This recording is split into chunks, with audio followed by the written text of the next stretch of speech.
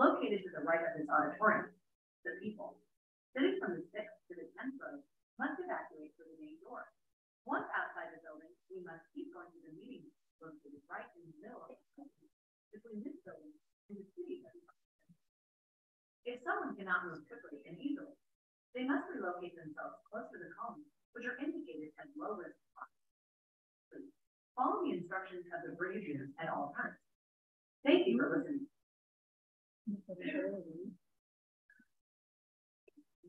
Bien, muy buenos días tengan todas y todos. Es un verdadero placer tener aquí esta plática entre colegas y amigos, y también es histórico porque fuera de la maestra Eliff Emilson, quien nos acompañó como colega muchísimos años aquí en el entonces CELE, no había venido ningún otro nativo de Islandia a estas tierras mexicanas, a esta escuela.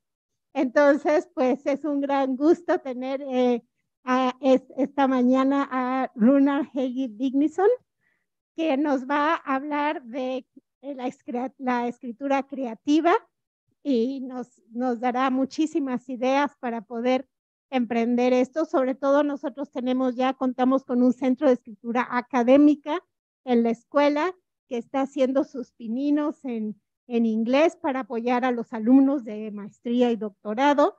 Entonces, pues también la escritura creativa no está peleada con eso. Y nos acompaña en la mesa el maestro Eliff Lara Astorga, ese colega del CEPE, también aquí muy cerca, y por supuesto quien empezó a generar esta sinergia de tener esta plática con nosotros el día de hoy, la maestra Eliff Emilson. Entonces, pues los dejo ya a disfrutar esta conferencia y hope you enjoy it and very welcome all of you. Thank you.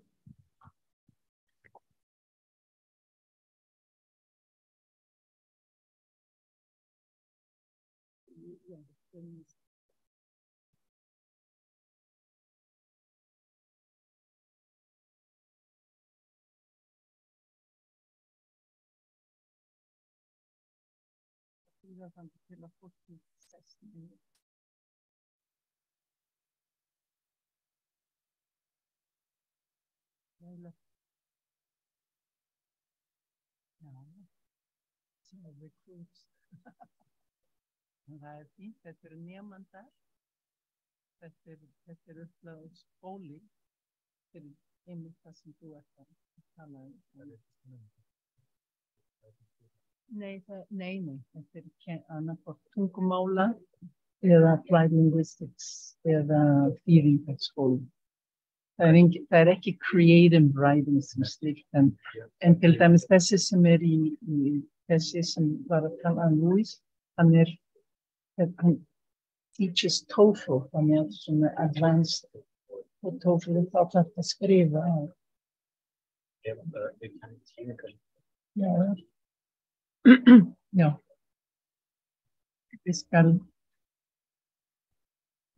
að hafa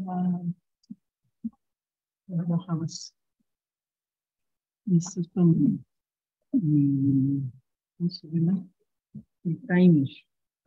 ¿Quiere que lo ponga yo? Bueno, sí, si me puedes estar ayudando, monitoreando el tiempo. Claro.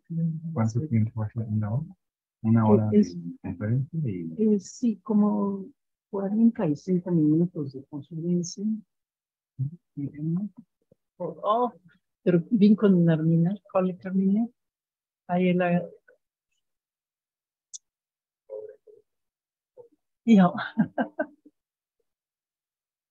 A ver, sí, como lo mío va a ser como 5, 10 minutos de presentación, 5 minutos, luego él empieza con 40, luego yo te paso aquí la palabra, como unos 10, 15 minutos, y luego preguntas del público y preguntas del YouTube, si hay 10, 20 minutos de plática. Sí, sí.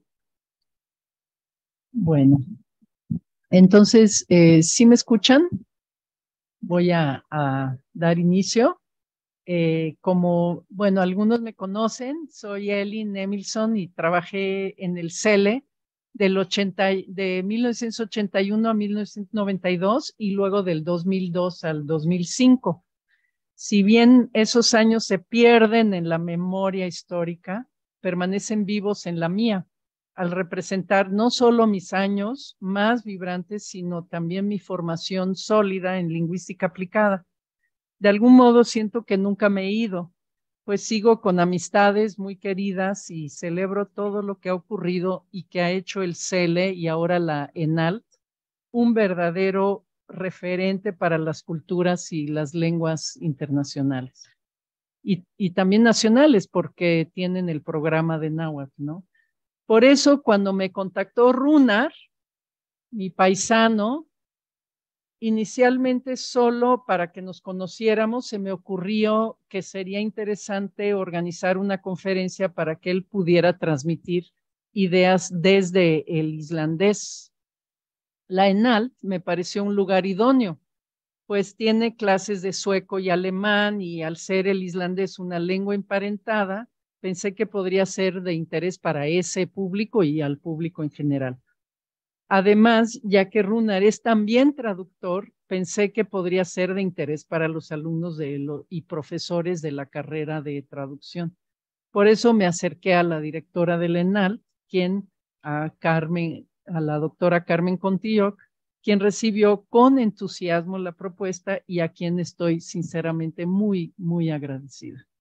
Realmente es un gusto y un honor poder seguir teniendo contacto con una institución que fue mi hogar y mi alma mater. Ahora paso a presentar el evento. Rúnar hablará en inglés, pero espero que se pueda entender con las diapositivas. Además, le pedimos que hable más o menos.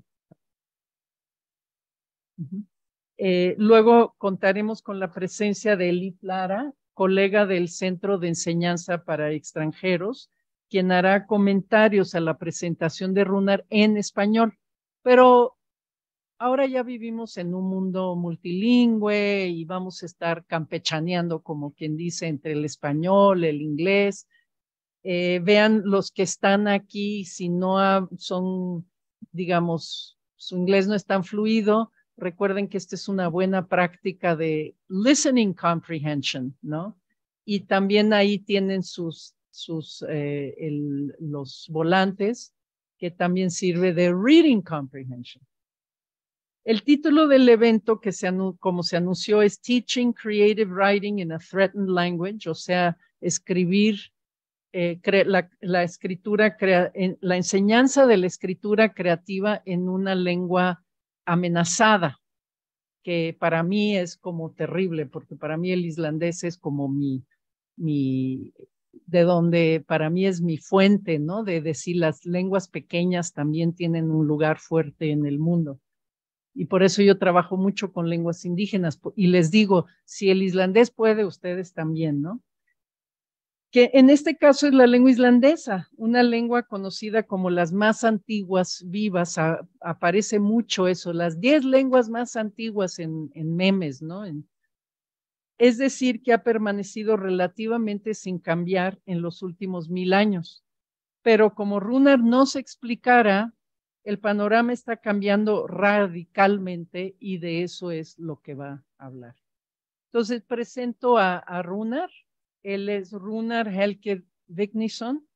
Como saben, el sistema de apellidos o como no saben quizá, es patronímico, o sea que siempre somos hijos de nuestros padres y no heredamos apellidos. Entonces su papá se llamaba Vigni.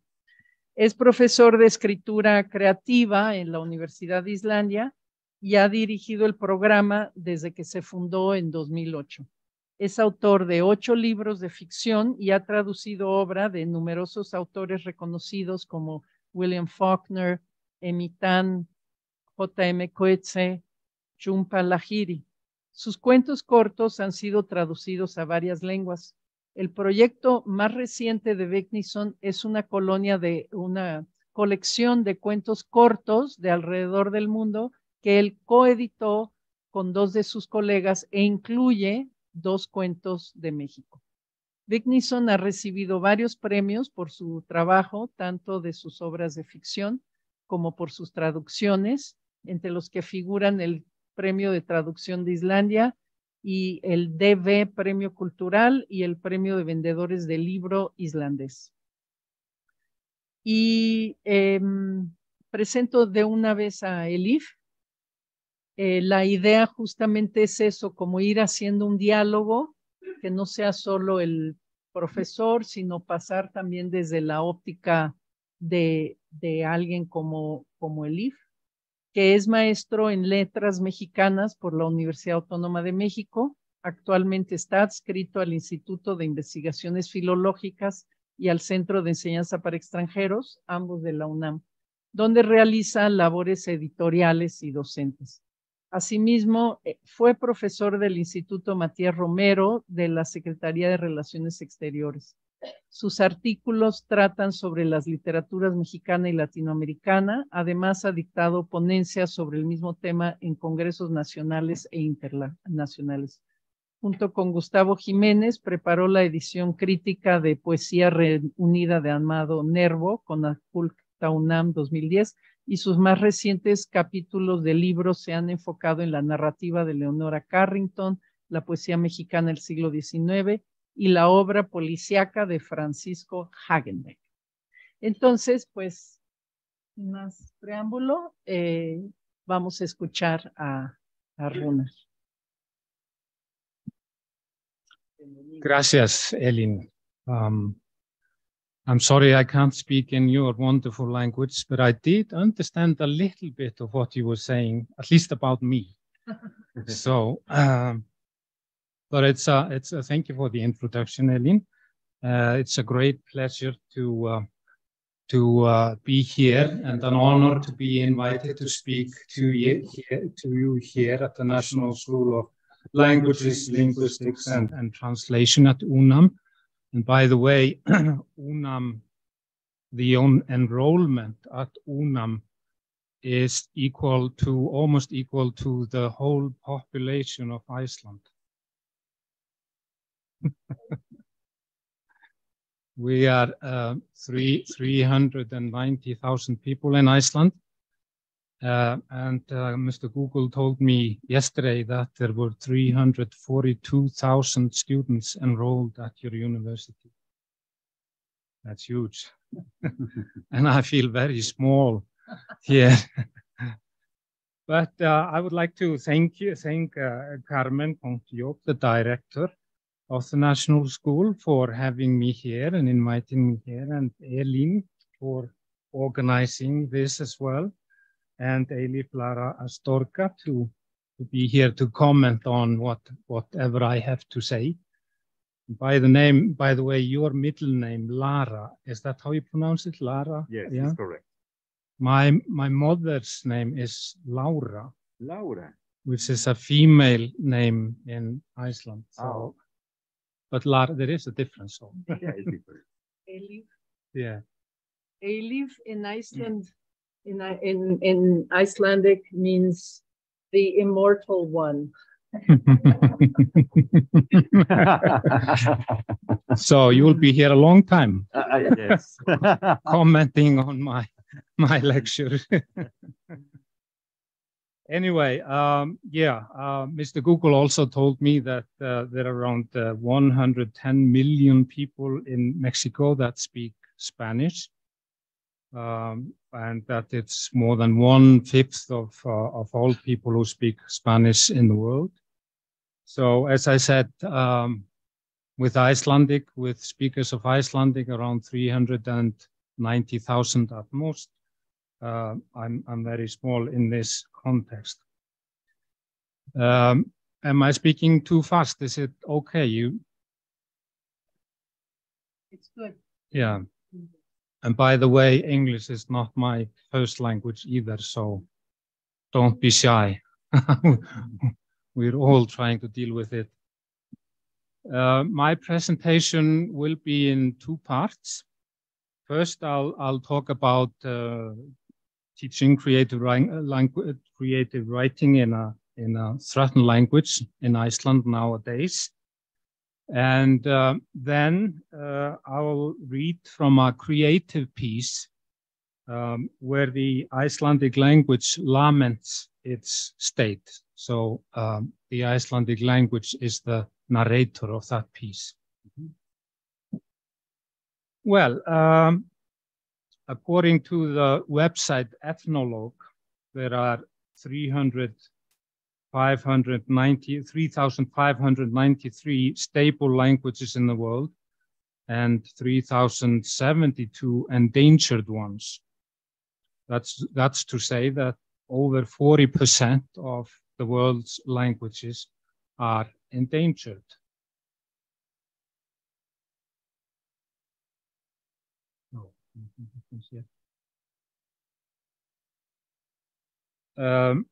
While my mother tongue, Icelandic, or Íslenska, as we call it, is not classified as an endangered language yet, some experts predict that the Icelandic language will vanish from the face of the earth in the 21st century.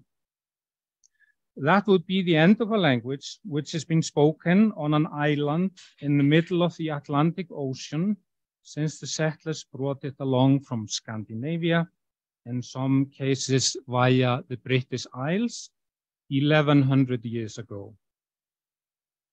For the first few centuries, Icelanders shared this language, often referred to as Old Norse, with the people of Norway, Sweden, and Denmark, which meant that Icelandic poets would impress the kings of Scandinavia with their skaldic poetry, some of which still exists.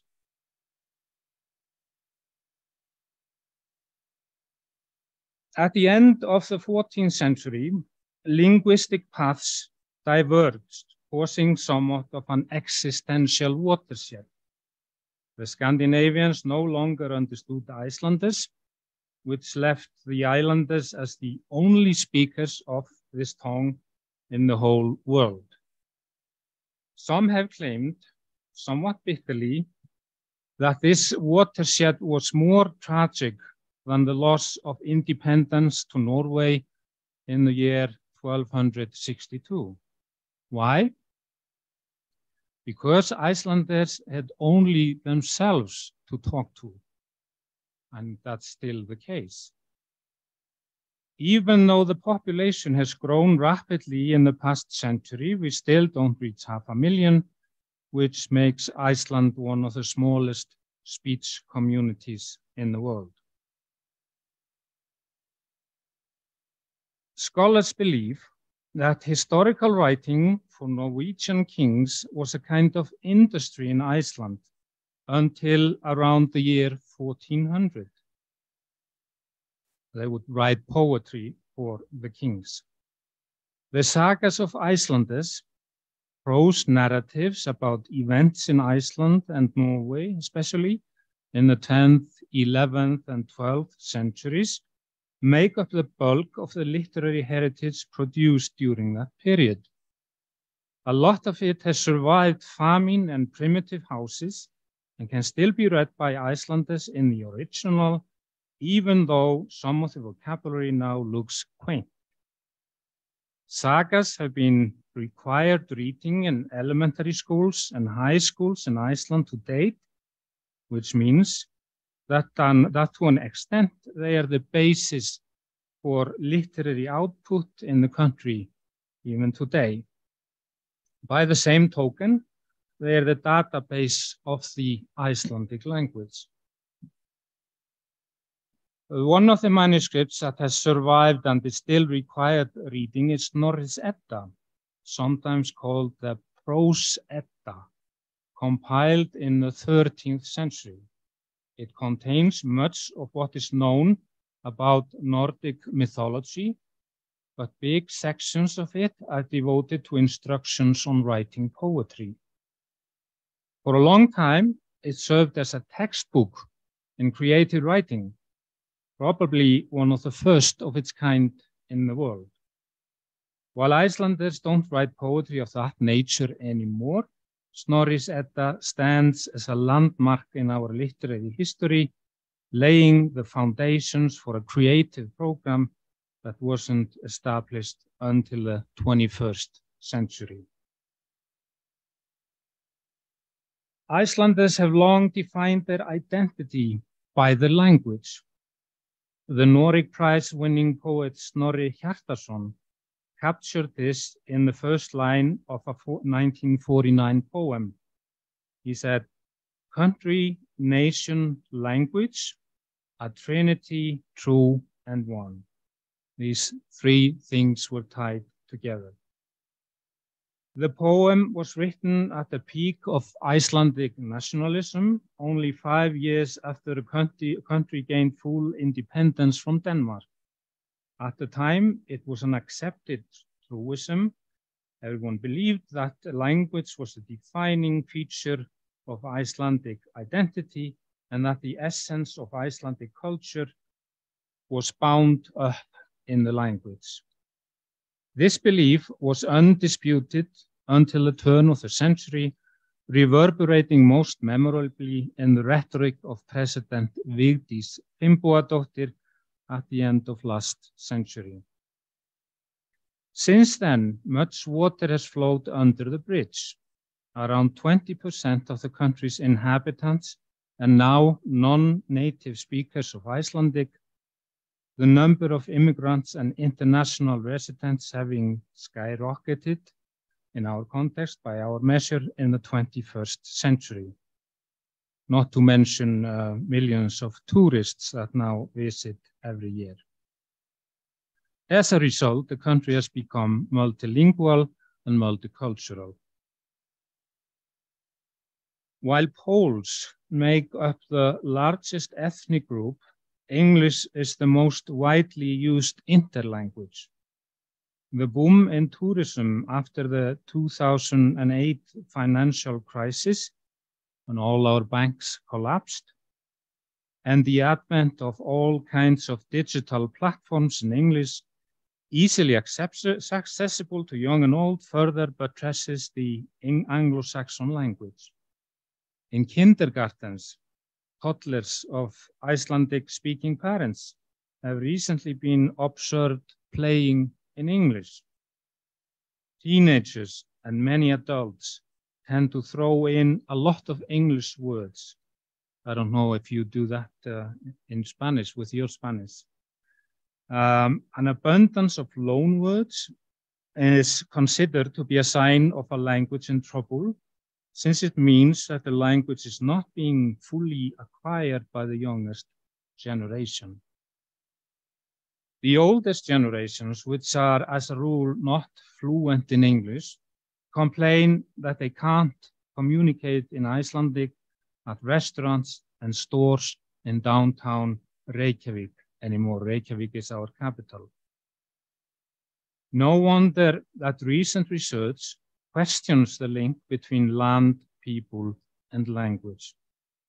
Icelanders are now more ambivalent when it comes to requiring immigrants to learn Icelandic, some demanding that the government provide free access to language courses, while others consider language requirements heavy-handed, encroaching on people's right to use the language of their choice. There are even those who find insisting on one national language overly nationalistic.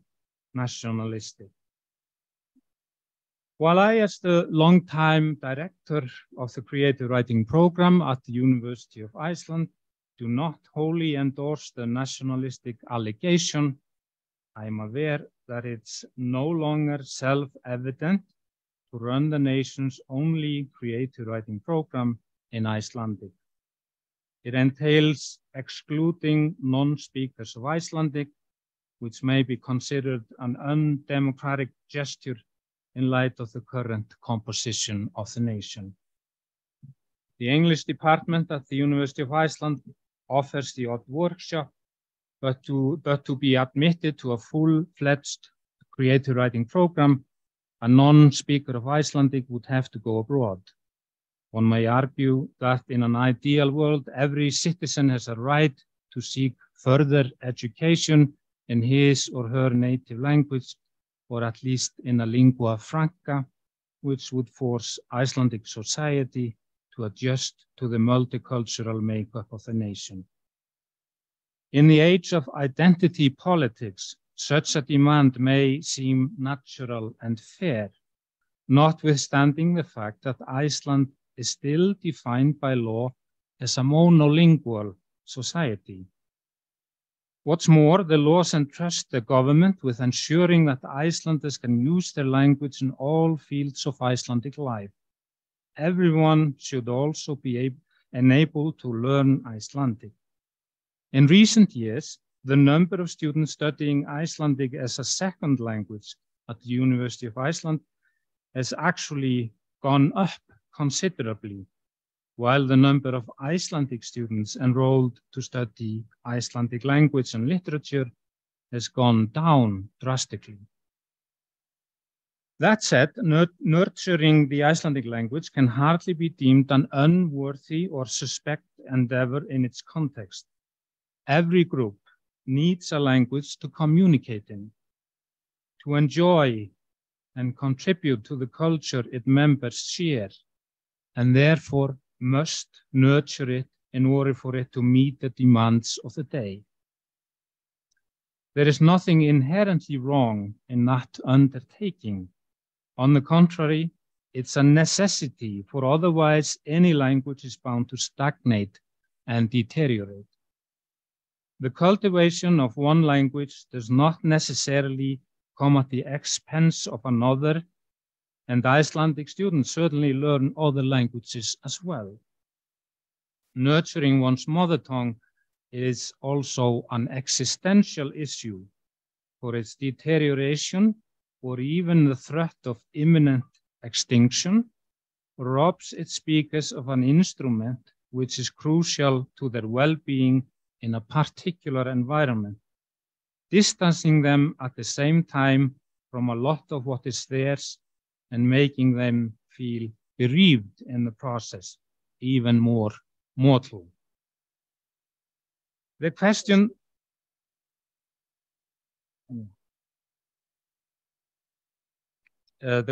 that many speakers and writers of Icelandic face now is whether to suffer the slings of outrageous fortune or to take arms against a sea of troubles and by opposing them end them, as Hamlet put it so famously, being a figure in a Nordic legend which Shakespeare made use of. Let's now look at the teaching of creative writing in Icelandic. The first creative writing workshop in Iceland was offered in 1987.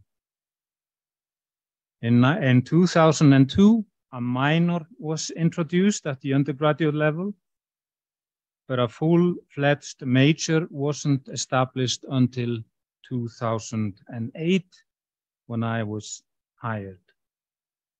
A master's program was founded in 2011. In 1987, and actually also in 2011, it seemed a given that all writing in the workshop would be in Icelandic, the official language of the country. The decision wasn't challenged back then and still hasn't been seriously challenged, although more and more students seek permission to hand in assignments in English. We rarely allow that, since we are part of the Department of Icelandic. Hence, it's the only creative writing program in the world that is dedicated to writing in Icelandic. In other respects, the program is more international, being modeled on the American approach, most notably the one associated with the Iowa Writers' Workshop. Unlike most programs in the English-speaking world, where students enroll in fiction, poetry, or non-fiction program, we offer a program that is not divided by genres. Our students have to attend workshops in more than one literary genre, which means that they can only specialize to a limited degree. This has turned out to be a good thing, the cross-pollination enabling participants to enrich their texts in the chosen genre. The structure of the program has also helped us avoid one of the pitfalls of writing programs, that is churning out writers who are all cast in more or less the same mold. The environment in which the Icelandic creative writing program operates, as outlined above, tends to highlight its role in nurturing and maintaining the Icelandic language. The program is fully financed by the Icelandic government. We are also under the auspices of the Department of Icelandic and Cultural Studies, as I said before, which would make it almost sacrilegious to teach in any other language. A decision to start teaching in English would signal a radical change of direction, one which would be likely to cause an uproar in the country, although academic courses are frequently conducted in English at Icelandic universities to accommodate exchange students. Such a departure would mean that an Icelandic mindset would be exchanged for an English one in our literature. We have already seen that happen in the music industry, where a lot of Icelandic musicians, among them Björk, which you may know, now write their lyrics in English, which raises questions about authenticity. These lyrics often don't sound Icelandic at all. They are, after all, written in a second language, as would be the case with writers. The hugely important example of Halldór Laxness, Iceland's Nobel Prize laureate in literature, should be kept in mind. During a period when some of his colleagues had considerable success writing in Norwegian or Danish, he chose to stick to Icelandic. And since then, most Icelandic authors have followed suit. Had Laxness received the Nobel Prize for writing in Danish, we might not have seen the thriving literary scene in the Icelandic language that we have enjoyed for the past century. The fate of the Icelandic language in North America, in US and Canada, also serves as a warning. Around 20% of the Icelandic nation is estimated to have emigrated to the plains of the US and Canada in the early 20th century, and most of them were nationally minded, determined to keep speaking their native tongue in the new country. They published books and newspapers in Icelandic and founded schools where their kids were taught in Icelandic. A century later, there are very few speakers of Icelandic left in North America, and no one uses it for daily communication. All that is left in daily usage among the descendants are a few Americanized words. The environment in which the immigrants found themselves demanded that they adopt the English tongue. Today, Icelanders are also surrounded by speakers of English, both in the real world and in cyberspace. So, what does it mean to teach almost solely in Icelandic? It means, among other things, that our students draw primarily on the Icelandic literary and cultural heritage that comes with the language. Language is an archive that collects the wisdom, the traditions, the sayings of its speakers. Icelandic reaches all the way back to Norway in the 9th century, so there's a great deal of immediately accessible history at hand. In fact, the entire history of settlement in our rugged and somewhat inhospitable island. Many expressions in daily use are derived from the Icelandic sagas. There is even a neighborhood in Reykjavik, our capital, in which all the street names are drawn from characters in the sagas. these characters are still among us, as are the vivid characters of the Nobel laureates' novels. Teaching in Icelandic also means bending your tongue around long, ancient words and phrases,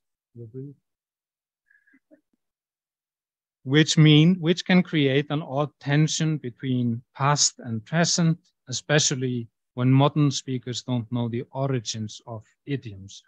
It means conjugating verbs and declining nouns in every sentence, often in quite intricate ways, for every noun can have 16 different forms. It means that you need a special keyboard in order to be able to use the letters that are unique to Icelandic. Technically, it means that you go the extra mile, so to speak, and that's exactly where Icelandic has fallen short. Digital support is so far insufficient, which experts consider to be a dangerous sign because it means that the language can't be used in all fields of daily life.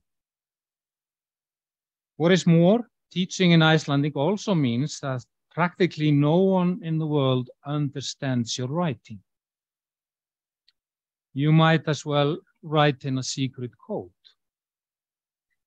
If you want to reach a wider audience, you need to translate your work, or, as is most often the case, find someone to do it, which is not always easy. In Iceland, you are not likely to sell more than at most 15,000 copies of a book.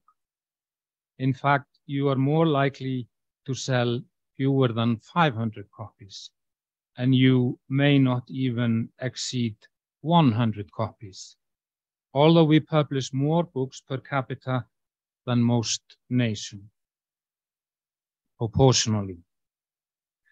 If you're going to make a living as an Icelandic writer, you had better garner some of the subsidies handed out by the government to support writing in Icelandic. Now, the government has started subsidizing publishers as well to make sure that books are published. But most importantly, for a native speaker of the language, teaching in Icelandic means, depending on how one defines the Icelandic language nowadays, it means or should mean that Icelandic students can be authentic in their writing.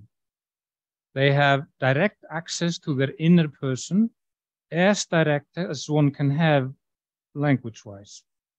In my opinion, based on trying to master 4 second languages, you can never fully represent yourself and your culture by means of a second language, one that you have to learn from scratch after you have passed the natural age of language acquisition.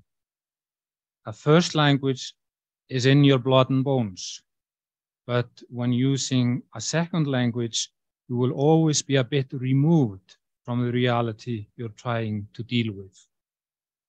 Here I side with the Kenyan author, Ngugi wa Thiong'o, who claims that the choice of language and the use to which language is put is central to the people's definition of themselves in relation to their natural and social environment. On the other hand, I take issue with the Nigerian author, Chinua Achebe, who resorted to English in order to reach a wider audience, maintaining that one of the best things the colonizers had left behind was a language that united people and nations. It'd be interesting to hear what you think of that. Of course, you can adjust a language to a new environment over time, like the first settlers of Iceland must have done. But then the long history of a native tongue is lost if it's a case of overriding a pre-existing language. A whole world is even lost. Ironically, our students are still required to read quite a bit in English, since everything they need isn't available in Icelandic translation, which means that they have to read the second language, one which most of them don't have a perfect understanding of, and therefore read with an accent, so to speak. In the process, they need to appropriate what they have read in the foreign language, make it their own, as the Icelandic word for translating signifies þýða. It's related to the word þjóð or nation. There, the translation process is actually beneficial and helps them avoid copying another culture without self-reflection and cognitive content. Being Icelandic is rather unique, as our numbers and location suggest. It entails a special relationship with the world. For one thing, we are islanders located in the Atlantic Ocean between Europe and America. We have had to be self-reliant to a great extent through the ages, since we are so removed from others. At times, this manifests itself in nationalistic discourse, as well as wariness of the foreign, even racism, latent as such leanings may be. For decades, the US Navy had a base in Iceland, and during part of that period, the Icelandic government introduced severe restrictions on their mingling with Icelanders, especially the women. This kind of distrust of the foreign still appears in various protective measures: import restrictions on meat, subtitled movies, disinclination for selling resources such as land rights to foreigners, even overly generous praise for the domestic literary output. At the same time, Icelanders are prone to an inferiority complex, which sometimes actually takes the form of megalomania, the yearning to be a player on the big stage, something that may have contributed to the spectacular crashing of the Icelandic banks in 2008. As contradictory as it may seem, it also rears its ugly head as a cultural cringe, often manifesting itself in succumbing to foreign influence. Many stores and restaurants now boast English names because that's considered more business savvy than the quaint and often long Icelandic names. All these issues will be ingrained in our admissions committees and cannot be easily uprooted. We want the members of the admissions committees to be aware of them and be critical of them. Otherwise, they may affect the way they handle applications from non-native speakers of Icelandic, few as they may be. So far, we have only had 2 applicants who aren't native speakers of Icelandic in the creative writing program. Both are of Polish descent and were, after some deliberation, accepted on the grounds that their texts were promising and that their command of Icelandic seemed good enough to enable them to work with it in a creative way. We also hoped that they might become our first immigrant writers writing in Icelandic, as immigrant writers have been conspicuously absent from Icelandic literature through its history. Where is our Amy Tan, our Sandra Cisneros, our Eva Hoffman? Some of us have asked in recent years, bemoaning the lack of such a valuable perspective. Our Polish applicants are first-generation immigrants who studied Icelandic as a second language at the University of Iceland. Their Icelandic isn't faultless, but they are able to write a coherent literary text despite making some grammatical mistakes.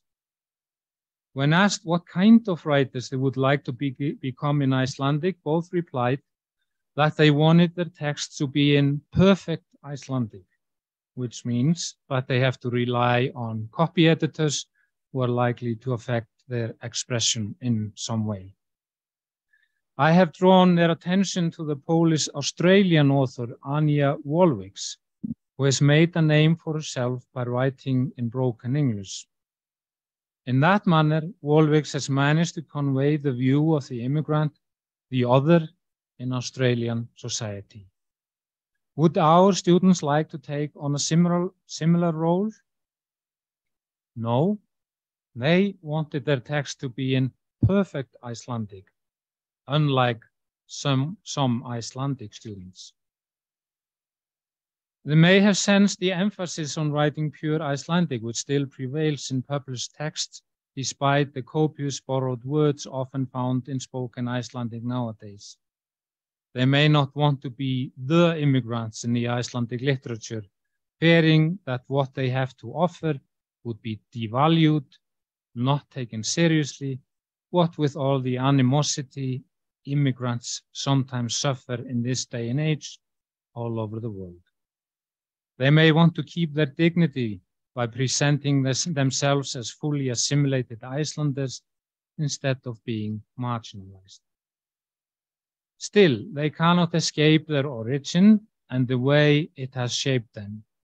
They were born in another country, and their mother tongue belongs to a language group that is non-Germanic, unlike Icelandic. Amy Tan resents being categorized as a representative of all people of Chinese descent in America. She wants to be seen as just a writer.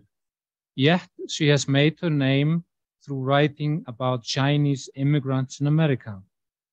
Philip Roth, who was Jewish, first found his subject matter when a friend pointed out to him he should write about Jews in America.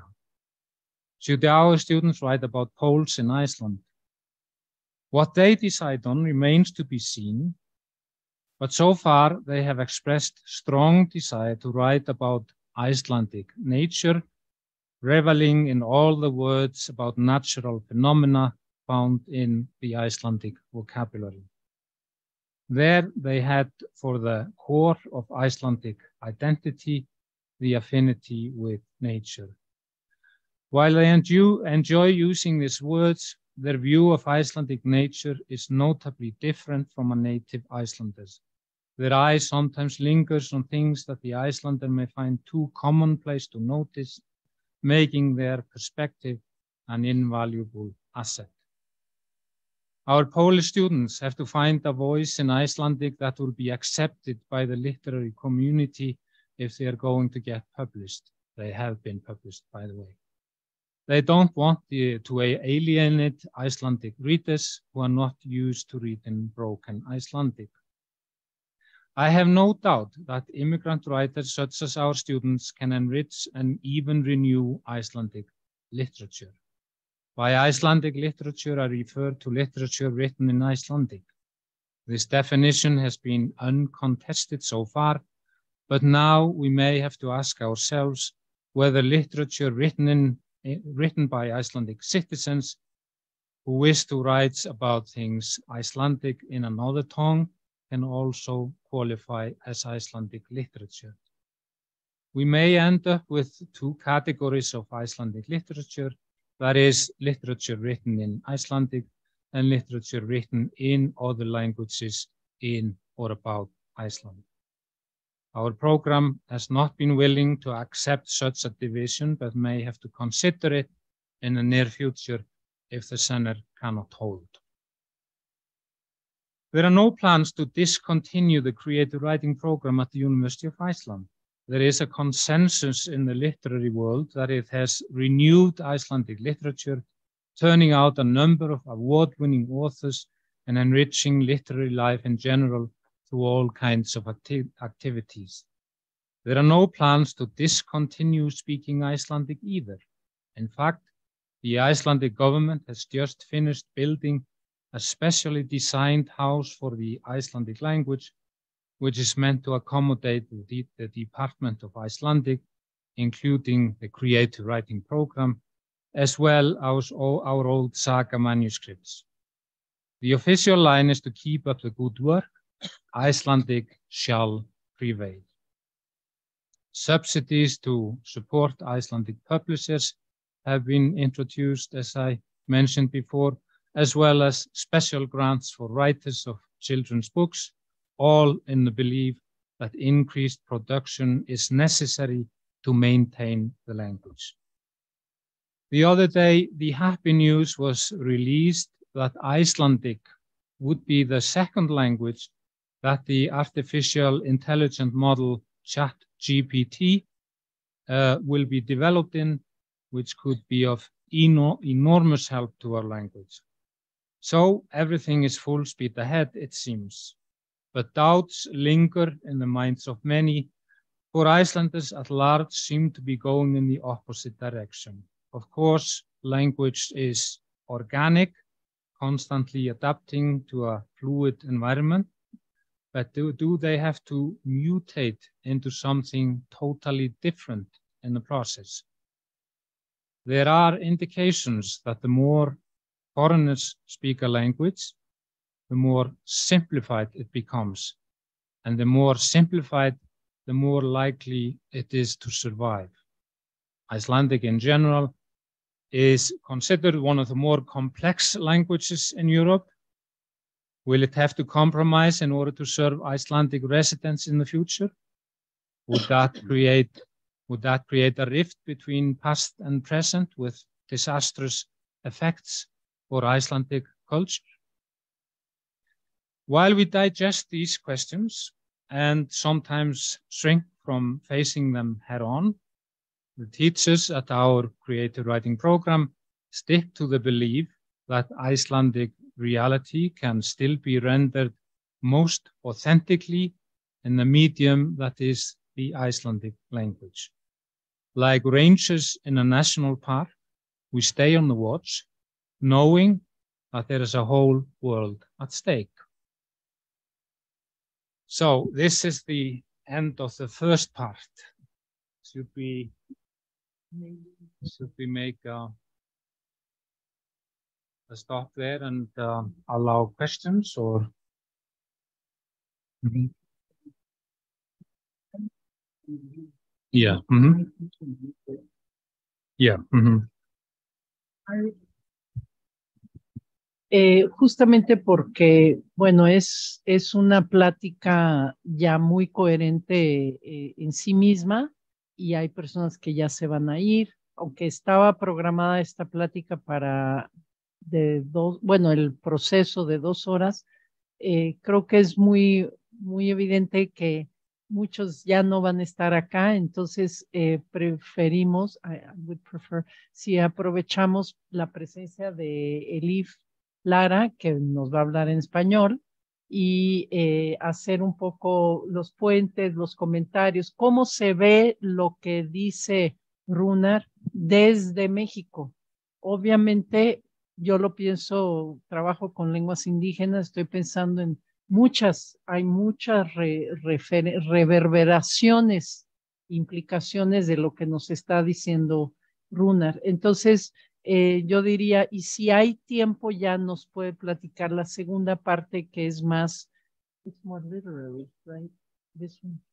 Yeah, more literary. It's more literary to give you a feel for the literature itself and the creative process. But I would say I would like to listen to Eliff, quien va a hablar en español, perdón. Es como, oye, perdón, es un comentario al margen. Hoy en día hay esta cosa de sexualidad fluida. 5 minutos uno es mujer y luego 5 minutos uno es hombre. Bueno, así me voy de una lengua a otra. Adelante, Eliff. Muchas gracias. ¿Me escuchan bien? Bueno, voy a hacer también esto fluido. Inglés, español, islandés no, porque no lo conozco. Voy a preguntar primero, después primero en español, luego en inglés.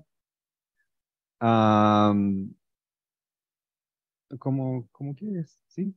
Well, mi primera pregunta es sobre, ya que usted es traductor, my third question is that so long as you are a very well-known translator from other languages to Icelandic language, ya que usted es traductor de otras lenguas al islandés. What is importance? ¿Cuál es la importancia of translating other literatures, other examples of books, of literary genders from other languages into Icelandic in order to give, to consolidate Icelandic language? I don't know if I'm a little bit clear. Lo que le pregunto es que, ¿cuál es la importancia para consolidar el islandés de hacer traducciones al islandés de otras lenguas? And I'm asking this because in Mexico, there have been translations from to indigenous languages of classics of the universal literature. Estoy diciendo que, bueno, en lenguas indígenas ha habido traducciones de clásicos de la literatura mundial, por ejemplo, El Principito, for example, Le Petit Prince. I don't know if it's correct from, yeah, you know, this book. It has been translated to indigenous languages as a strategy, como una estrategia para consolidar, to consolidate and to give prestige, y para dar cierto prestigio to indigenous languages that are also in danger of extinction, que también están en peligro de extinción. ¿Cómo, how is this, well, that's a question. Do you think it's a good strategy to consolidate Icelandic language, to keep translating literature from other nations? Yes. Thank you. That's a very good question. And by the way, my wife who sits there, I think she's been trying to buy a copy of the Prince, the Little Prince, in every country that she has gone to. So, yeah, as I'm often asked, because I primarily translate from English. I sometimes translate a little bit from Scandinavian languages, but I'm primarily translating from English, and people ask me, why are you bothering to translate from English when everyone understands English and people even seem to be on the way to become bilingual? Mm-hmm. And I usually reply that it's all the more important to translate from English, because otherwise we would just incorporate the expressions from the English language directly into Icelandic. And still, Icelanders are better at Icelandic than English. So when I translate very difficult authors like William Faulkner, not everything has been translated. Yes, I suppose he's been translated. Most of his work has been translated into Spanish, a big language. But we're a bit behind in this, so I've been trying to catch up. People tell me that they have tried to read some of his work in English, like As I Lay Dying and others, and they have given up. Then my translation, Icelandic translation, appeared, and they managed to get through it in Icelandic. Of course, and that's debatable, of course, but translations have a tendency to be a bit simplified. Mm-hmm. Because you have to explain certain things, and it's difficult to replicate everything in the original and find a way to create an experience that is similar to the experience of the native reader of English. But anyway, I think it's hugely important that we keep translating, because that keeps Icelandic alive. Translators, they have to often coin new words. It's often their role to find new words for new things out there in the world. That's one thing, and they bring the world to Iceland. So I think if we stop translating, that would have a serious impact on the livelihood of the Icelandic language in the future. Excellent. Thank you very much. Yes, I totally agree. Estoy totalmente de acuerdo. Y esa es la lógica. That is the logic of translating universal classics to indigenous language. El mismo objetivo de traducir estos clásicos universales a lenguas indígenas, ¿no? Que es un proceso que, pues ahí va lento, pero ahí va, ¿no? It's a process that is in a working process, but it's a little bit slow in Mexico, but it's going on little by little. Now, I have another question, if I may. I know that there are many, for example, Filipino immigrants in Iceland. I think that que ahora hay mucha migración de Filipinas, por ejemplo, en Islandia. That's only an example, solo es un ejemplo. In your experience as a creative writing professor, en su experiencia como profesor de escritura creativa, how your examples, how the texts that have been produced in your workshop, como los textos que han sido producidos en su taller, has reflected the multicultural reality of Iceland. Cómo reflejan estos textos la realidad multicultural de Islandia. Do they reflect it, or do they tend to escape to this glorious past that the sagas tend to represent? Le pregunto esto, si se están acercando estos textos en islandés contemporáneos a la realidad multicultural, o más bien se basan, ¿no?, en las historias de las sagas medievales. Thank you. Well, I don't think we do a good job so far of representing Filipinos and their culture in Iceland or other cultures so far. However, there is an awakening now, because there are more and more immigrants starting to write in Icelandic, and Icelanders, they have been well received, extremely well received in Iceland, whether it be Polish or Russian, or well, we don't have any Filipino writers, I think, yet. Their language is very different from ours, so I think it's a bit harder for them. We have quite a bit of refugees lately, and we're just beginning to try to deal with all these minorities. There's still minorities, and this new makeup of the nation. I've written quite a bit about it, and at least one of my books has dealt with what it means to be an Icelandic immigrant in other countries, for example, Australia, where I lived for a while, and the US.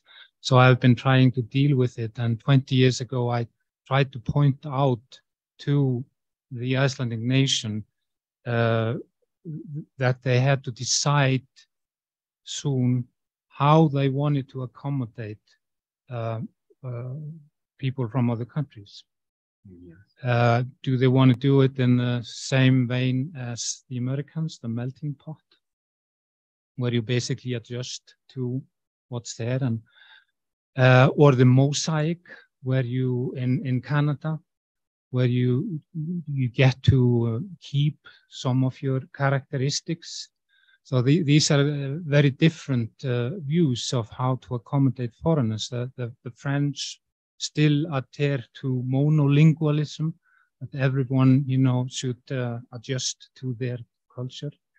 These are important questions, and the way you answer them decides, or has a lot to do with how you welcome people and the measures you implement to measure people. So, in short, I don't think Icelandic literature reflects the multicultural makeup of the society, because it's still so new. But we are beginning to deal with it. My students are beginning to deal with it. Oh, thank you. That's a very interesting phenomenon. Ese es un fenómeno muy interesante, como nos comenta el profesor, que apenas, ¿no?, los nuevos escritores se están abriendo a esta realidad multicultural nueva también en Islandia. Let me ask you another question, and then you can luego le damos la palabra a los demás, un poco de monopolio, a little bit of monopolizing this. What is the impact of literature in Icelandic society? Because you has told us that you are not likely to sell more than 15,000 copies of a book, ¿no? Le estoy preguntando cuál es el impacto de la literatura en la sociedad islandesa, ¿no? And I think this is an important question in order to define the objectives of a literature workshop. Creo que es importante tener esto en cuenta, ¿no? El impacto de la literatura en la sociedad islandesa para definir bien los objetivos de un taller de escritura. What is your opinion that Icelandic society reads a lot of Icelandic literature, or they are increasing their rate of lecture, or do you think there's more to be done? Yeah, this is a very good question.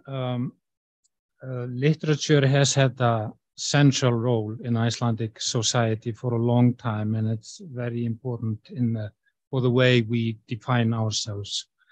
We always so often refer back to the Icelandic sagas, as I said, but yeah, and for the longest time when I was growing up, literature was very central to Icelandic culture. Okay. Very central, and we have a phenomenon that we call the book flood. Book flood. Book flood. Christmas book flood, which is always in the fall. You know, most publishers publish their books in the fall, and Icelanders buy them as Christmas presents. Books as Christmas presents. Yeah, books are still the most popular Christmas present in Iceland. Yeah. So, so that's very, very important. On the other hand, that means that people are buying books for others who may or may not read them. Yes. They don't buy as many books for themselves, maybe, although that is increasing. Yeah, like a gift, like a Christmas gift. Mm-hmm. Now here we gave horrible sweaters in Christmas. Well, we do that too, but you know, this is something that keeps the Icelandic publishing industry probably alive. Yeah. The number of books sold, I don't know if it has gone down, but it's proportionally it's not gone up in recent years because we have more Icelanders than we used to.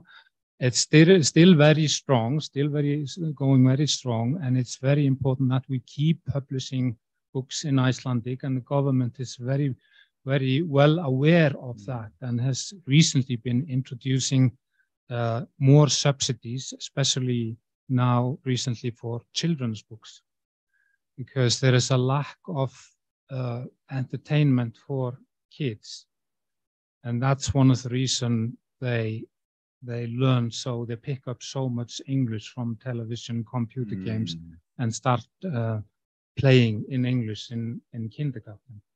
So we're trying to do something to stop it, and we're trying to implement also digital measures. Recently, a company called Storytel started operating in Iceland. They sell audiobooks. Audiobooks. Yeah, which means that some people who used to read books now prefer to listen to them. So that makes it in some way even more difficult to be a conventional publisher in Icelandic and to be able to sell enough books.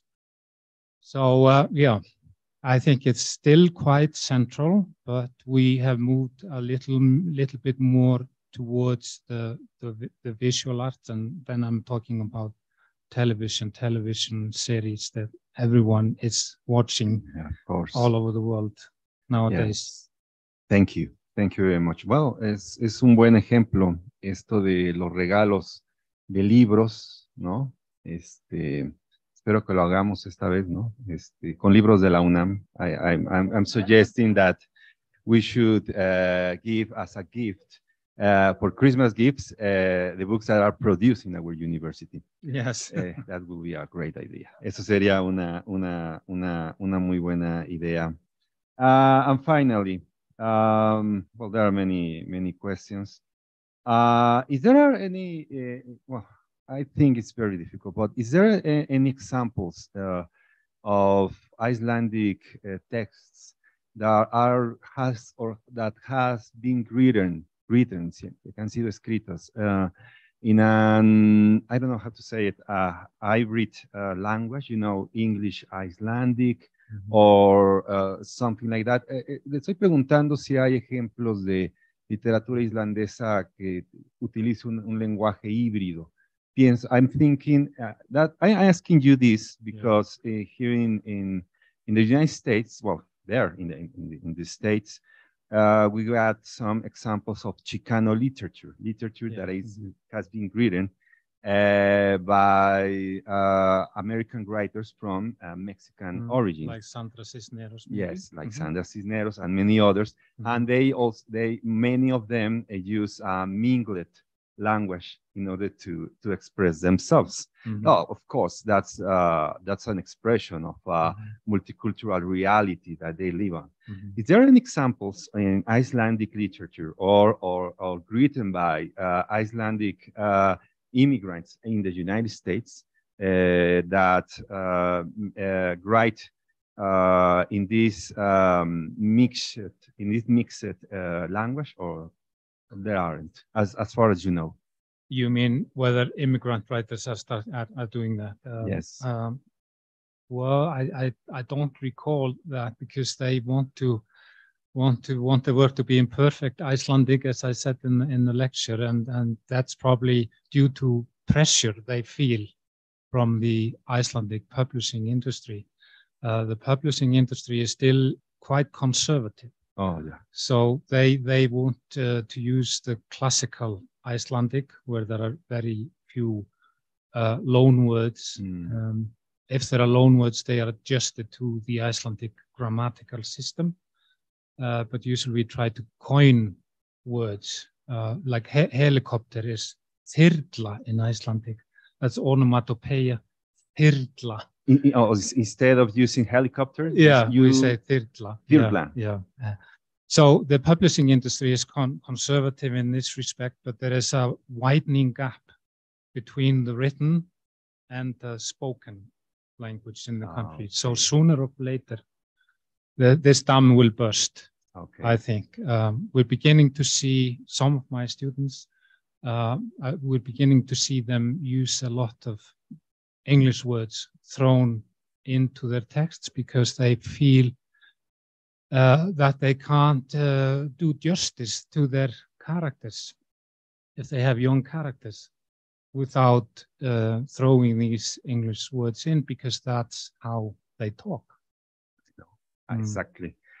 This is something analogous. Este es un fenómeno análogo. This is something that it also happens, as far as I know, when you translate to an indigenous language.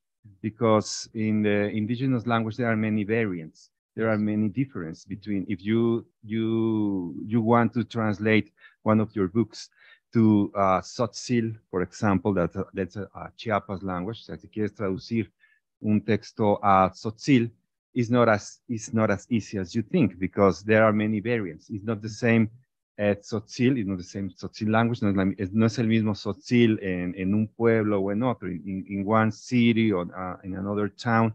There are many variants of this Tzotzil, and you have to accord how to write it. And there's a special phenomenon, and hay un fenómeno especial that I have learned from one of my students, que yo aprendí de uno de mis estudiantes, that is making a thesis on this subject. Tengo un alumno que hace una tesis sobre este tema.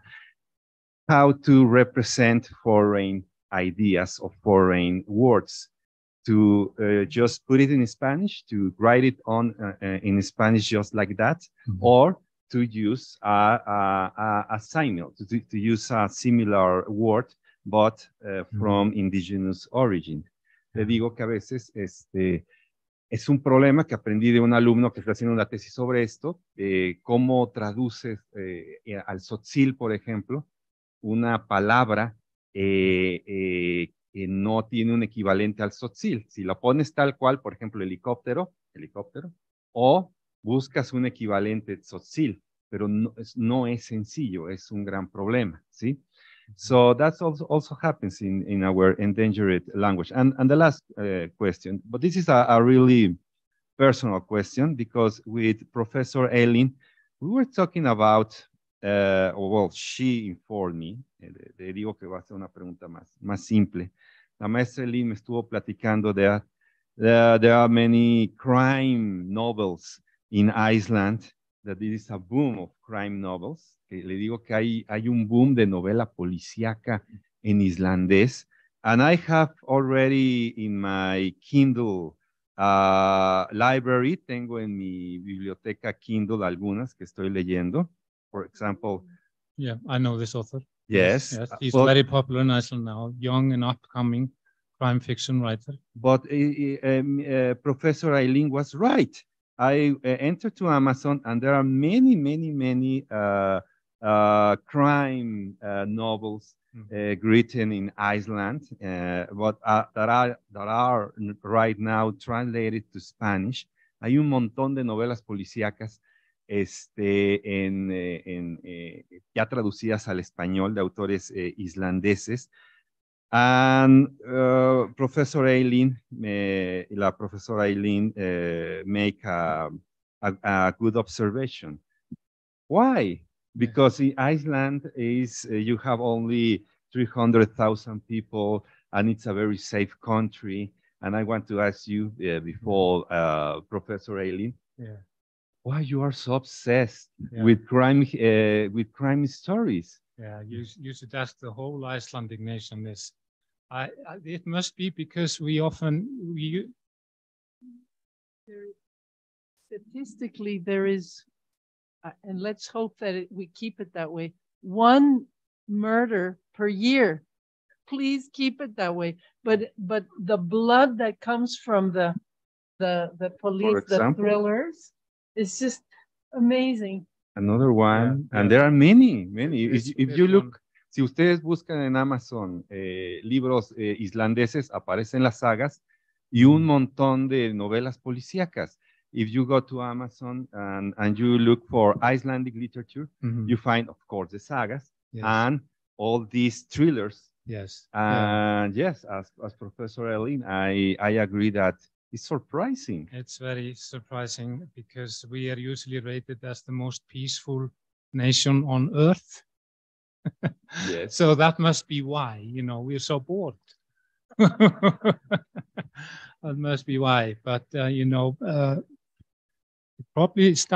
only started like 20 years ago. And it probably started because there was a lack of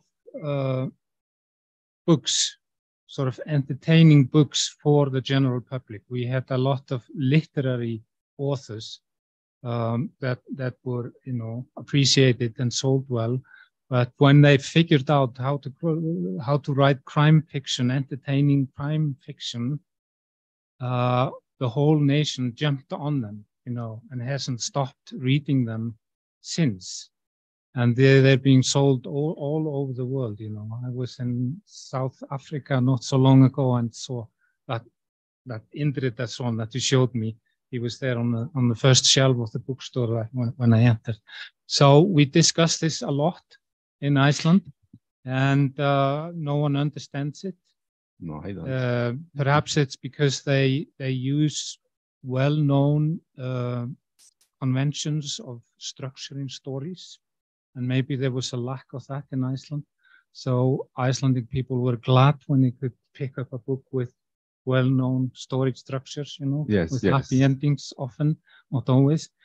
And we also ask, is this, I don't know, we have a phrase for it, Icelandic, is this real literature? Is this sophisticated literature or not? And it depends. Some of the other writers, the more literary writers, they're a bit bitter because they blame the crime writers for having stolen all the sales from them. Well, but yeah, that's a crime. Yeah, that's a crime. That's to a crime. steal all the sales. Thank you very much, Professor. Yeah. Yeah. Tenemos algunos comentarios en línea y también preguntas. Quizá podemos alternar. Tengo 2 o 3 en línea, entonces alternar una pregunta y un presencial y uno en línea. Si usted quisiera comentar algo.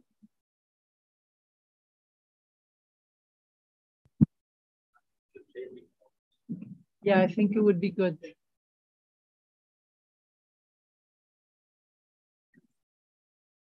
Well, hello, I'm Dr. Emma Julieta Barreiro. I work here in the translation department, and thank you for your talk.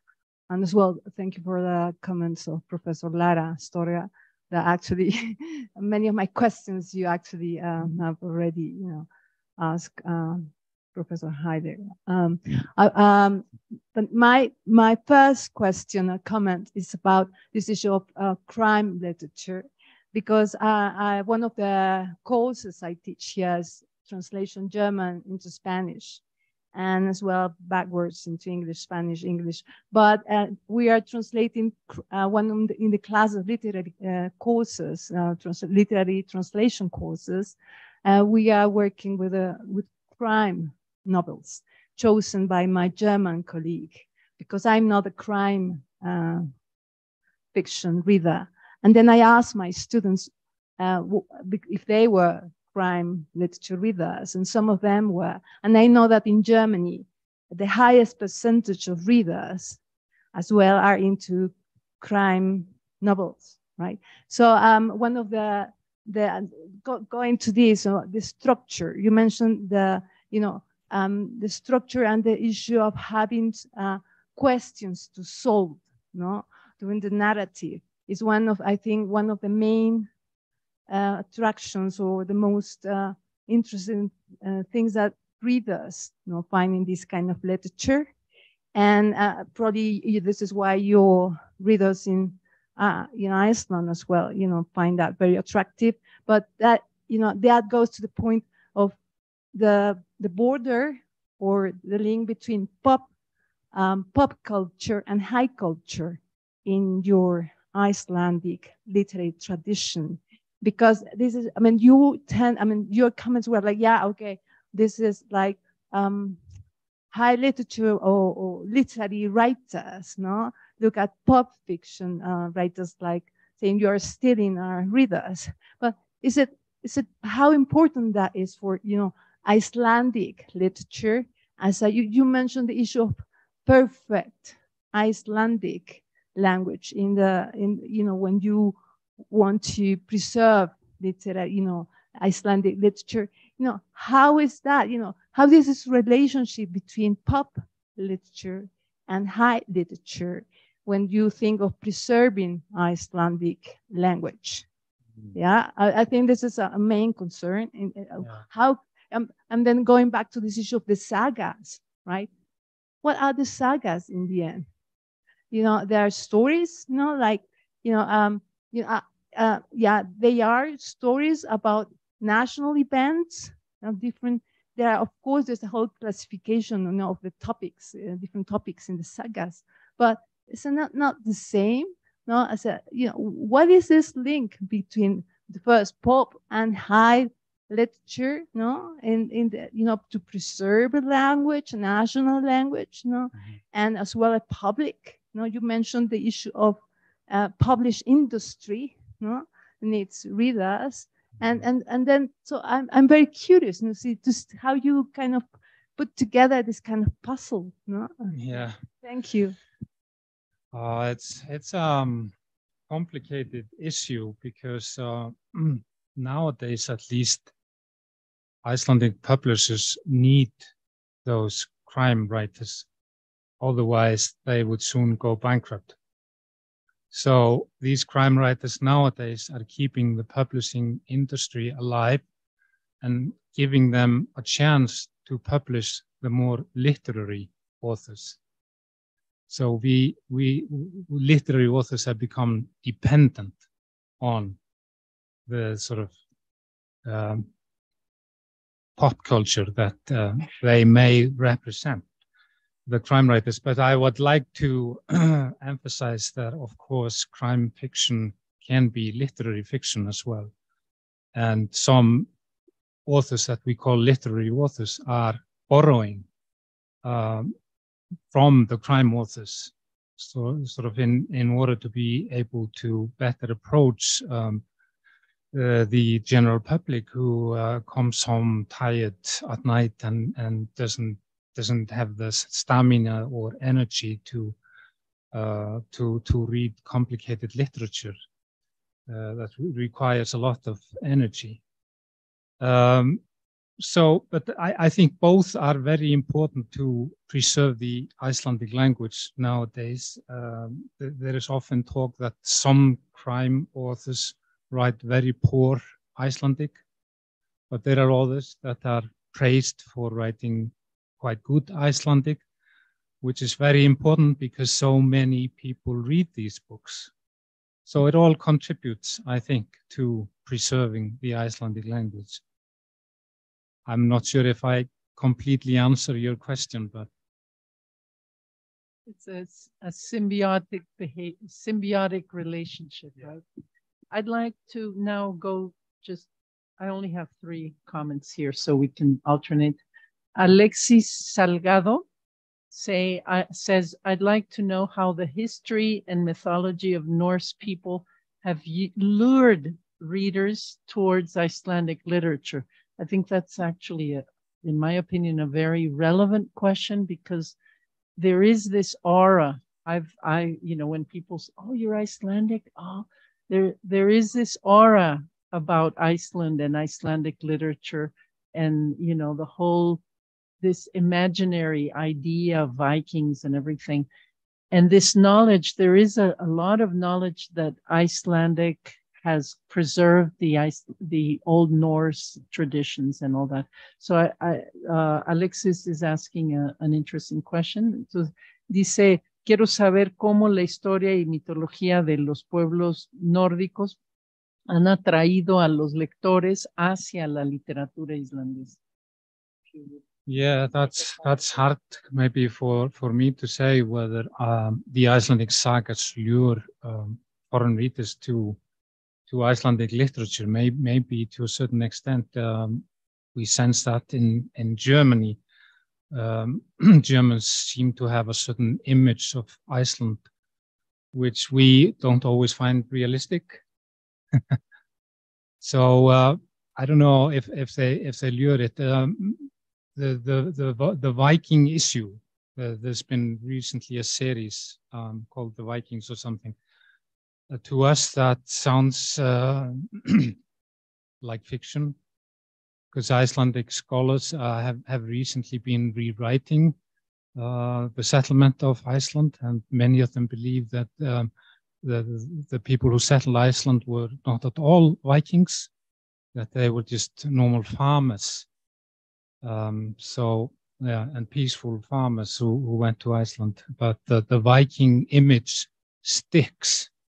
And I guess, maybe they were fleeing from the Vikings, but at least they were good seafarers, so they maybe got that from the Viking culture.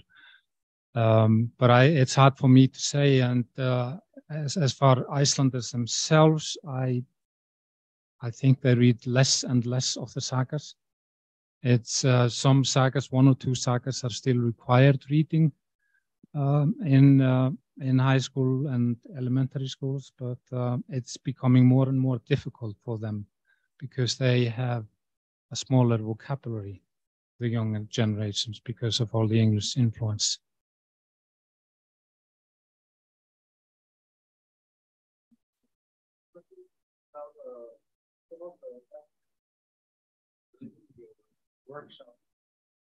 Workshops for creative writing. You described that the case of these 2 Polish students wanted to develop an Icelandic voice of some sort. on the basis of a perfect Icelandic in their texts. As an instructor of these workshops, well, surely you know that this concept of voice has different interpretations depending on the purpose of voice. Yeah. Yeah, the voice. Voice, yeah. Has multiple interpretations depending on what the purpose of a workshop is, the very purposes of the writers, and so on. In your experience as an instructor there, what has the change consisted on? In the case of these students, what would you consider can be involved in this notion of voice that help them to even get published after participating in the workshops? Yeah, Thank you.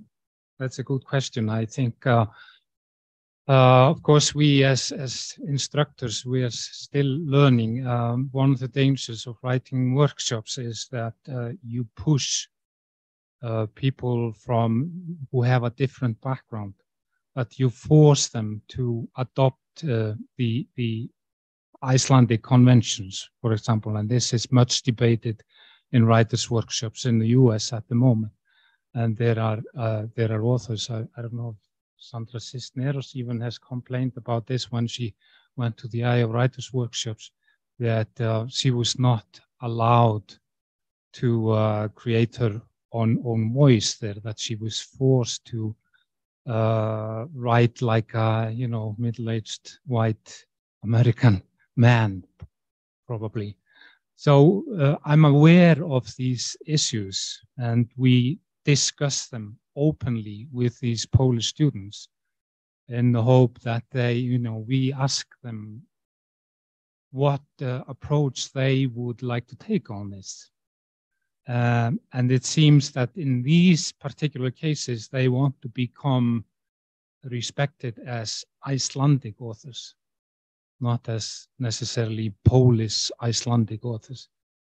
And they don't want to go the way that Anja Wolviks, the Australian Polish poet who writes in broken English, and she writes wonderful poetry and has a really important message to the Australian nation, I think, about the center of Australian culture. So in a way, I was hoping either of them would like to do something like that, because that's also interesting. Broken Icelandic can also be very interesting and have its own aesthetic. Does that answer? Yeah.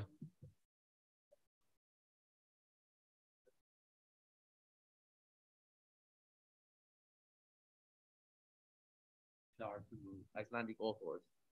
Yes. Well, they wanted to write grammatical Icelandic, but of course they have a different vision, which is represented in their writing.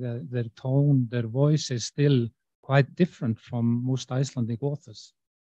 So we were conscious and very aware of the fact that we should let them have their voice and their vision. Thank you very much. Here, there's a comment of Juan Pablo Escobar Farfán. ¿Qué importancia considera que tenga el desarrollo de herramientas tecnológicas tales como repositorios institucionales para la preservación y difusión de este conocimiento? How important do you consider the development of technological tools such as institutional repositories for the preservation and diffusion of this knowledge? Well, I think that will make or break the future of the Icelandic language. We have to find ways to get Icelandic to the kids. We have to find ways. We are not able, we don't have the resources to dub, for example, all programs for kids on television. We don't have the resources to that. Let alone everything that you can find on the internet. We can't dub or subtitle everything on YouTube. But I think the government has realized this, and that they are putting significant funds into creating new programs and new digital resources to help us with, those who write in the bigger languages, they can use a word processor that helps them along with spelling, as they go along. We haven't been able to do that yet. There are some spell checkers, but they don't work with Word, for example. They're working on that now. So all these issues add up, and I think they're hugely important that we continue this work. Whether that will be enough, I'm not quite sure, and I'm a little bit skeptical myself, I must admit, because I see such a strong force going in the other direction. And I can also understand Icelanders, young people who want to have opportunities all over the world. I can well understand why they think it's vital for them to have a good command of English. Maybe we can find a way to become bilingual in some good way, rather than creating a Creole language. I don't know how this will develop, but it'll be interesting, but I'll be dead probably.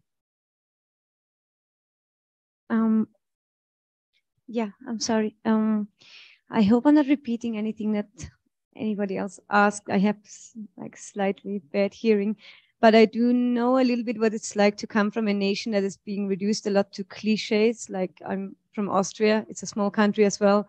And I was thinking, I used to study Icelandic at the University of Vienna, like some good time ago. Shall we try your Icelandic?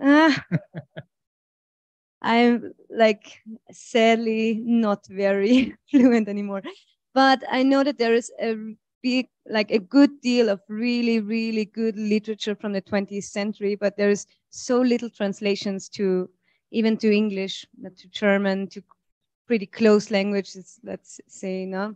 So I'm kind of wondering if there is any chance for future writers that don't want to hop on the train of having to reproduce cliches, crime story, or that just because the readers want that, because that's the picture they want to see of a country, or a picture they want to paint of the country. If there is any like tendencies or chances that publishing houses, they have quite some power, no? But I know also that it's always a question of economic factors and money and da. But yeah, if there is any ways that can be like, I don't know, better ways of working together to not lose these like unique voices. I would like some of my favorite like writers is an Icelandic writer from the like 70s or something but it's really sad I can't share it with anyone because she's writing well, of course, in Icelandic, and she's hardly translated to any other language. So yeah, it's a little bit my question. Yeah. Well, I think it's actually up to women.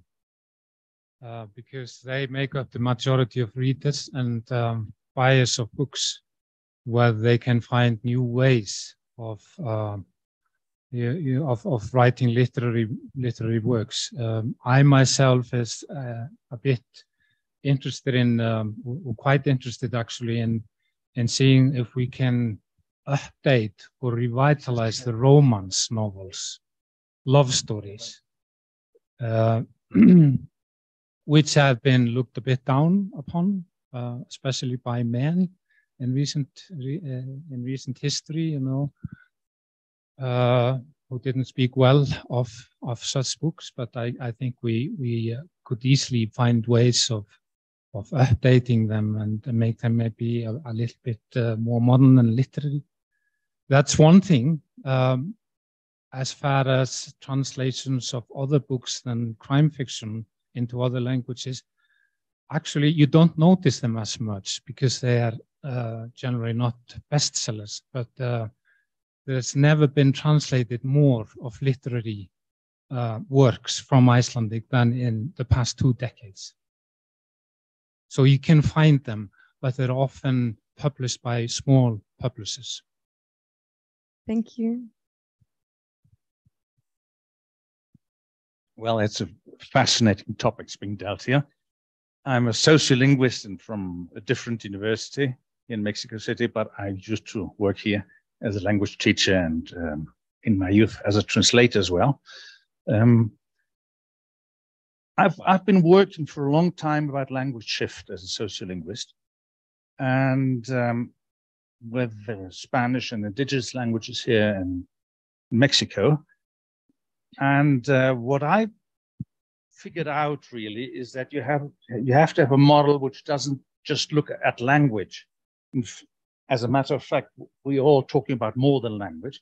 And what worked for me is a model, very simple model, to say you have to look at the language as such, language structure and vocabulary, at the discourse level and the level of cultural models that are behind these discourse models. And that worked perfectly right.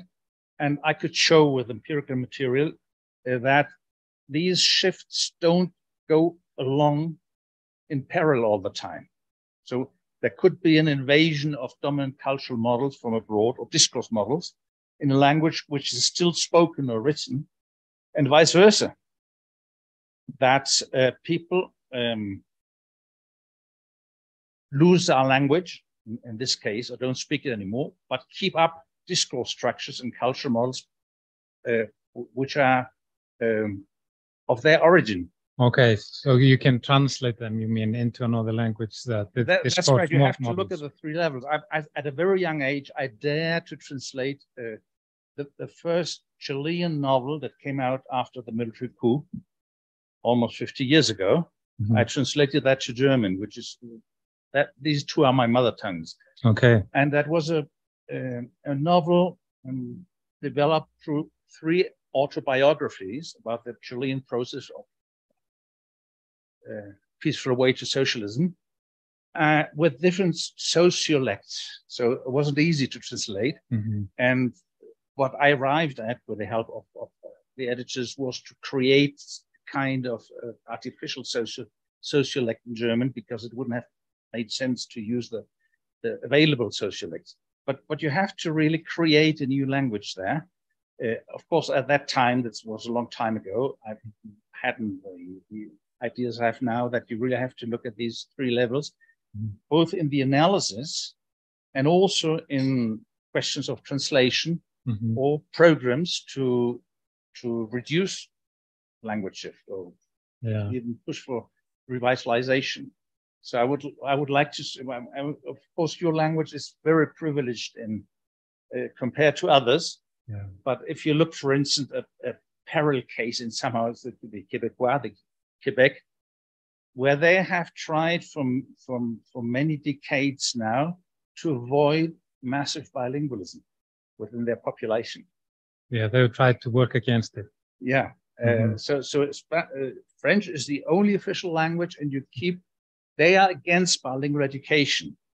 For them, it's a 4-letter word, but this is breaking down now. You go to Montreal, you see the youth doing exactly the same as youth people in Reykjavik. To use whatever translanguaging is the big word right now. What do you think about that? Well, the fact what you say about retaining the culture of a lost language, that goes against what the Icelanders have believed. They have always believed that there's so much in the language itself.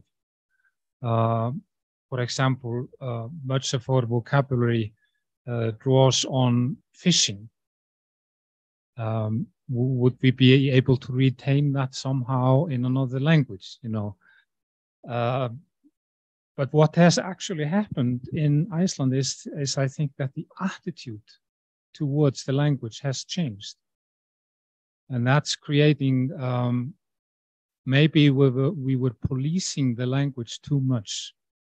And so when we start policing the language, we talk about the language police, actually, and let it go. All kinds of things happened with the language, and some good and creative things, but it's hard for me, who's brought up with pure Icelandic, without foreign loanwords, to accept this, Every time I come across this word, there's a siren in my head that goes off. But I don't know. I would really love to know more about your studies about this, whether we can retain the culture, even though we lose quite a bit of the language. We can look at Ireland. which lost their Irish in a very short time when the Irish started to do more business with the English, and it disappeared in maybe 1 or 2 centuries. We have very little left of the Irish. There are a few pockets where Irish is spoken now. Are they any worse off? Have they lost their identity, their culture?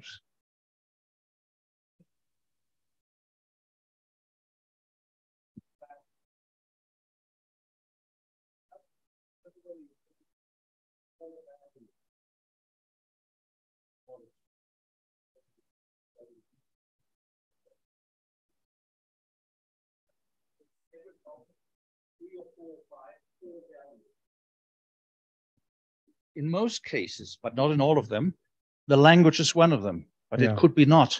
Like the Jewish people and community, they didn't have a common language they spoke. So it was religion. And in the case of the Irish, they say it wasn't the language, but it was religion which created the identity against the English. You see? So when they got their liberation, their independence 100 years ago, the language was already gone. But what made them so strong to fight for their independence against they still hate the English for very good reasons, as the Scottish do. It's religion which makes up the core value of difference against them. That's not the case with Iceland. It's not the case with Icelandic, yeah. No, but we think, because perhaps that's a delusion that, that our country is so special that you have to have a special language spoken in that country. But, we'll see what happens. But, I would like to read upon your theories. I would like to start closing. I think it's almost 2 o'clock. So I would like to thank everybody. I'm very happy to see that many people held it out. I had already been told that there would be students leaving, but thank you so much for your presence here, and there have been some people online, so thank you very much. Muchas gracias por la presencia en línea también. Y va a quedar grabado. Ahora conocieron a Rúnar. Do you have things translated into Spanish? Yeah, 2 short stories. So, hay algunas, pero también hay traducciones al inglés, así que esperemos que puedan leer el trabajo de Rúnar y esperemos que sigamos este tipo de diálogos con una lengua como el islandés. Aprovecho para hacer un comercial porque también casualmente, es pura casualidad, también va a venir otra islandesa asociada a la Universidad de Islandia en abril. Así que es casi un ciclo. Ella es especialista en literatura hispanoamericana y es traductora de el español al islandés y su tema de presentación va a ser justamente los retos de la traducción del español al islandés de obra literaria. Así que siendo la ENALT un lugar de donde hay también traducción, creo que será de mucho interés para muchos y como siempre, como dije al inicio, estamos muy agradecidos con la directora, la doctora Contillo, por abrir las puertas y esperamos que hayan disfrutado de esta presentación y esperemos que siga el asunto. ¿Ok? Muchas gracias. Thank you.